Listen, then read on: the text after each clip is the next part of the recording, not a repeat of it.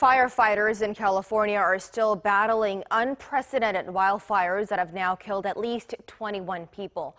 With more on this and other news around the world, we turn to our Ro Aram at the News Center.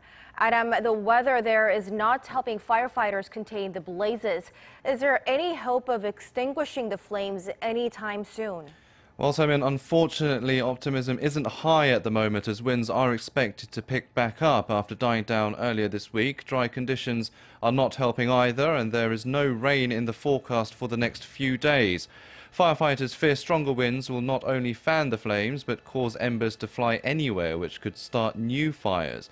About 3,500 buildings in California's wine country have been reduced to ash. The wildfires have also scorched nearly 170,000 acres, with Sonoma County among the worst hit.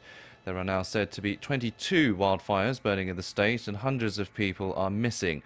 Officials also expect the death toll to rise from the current 21, as there are some burnt buildings that are yet to be searched for bodies.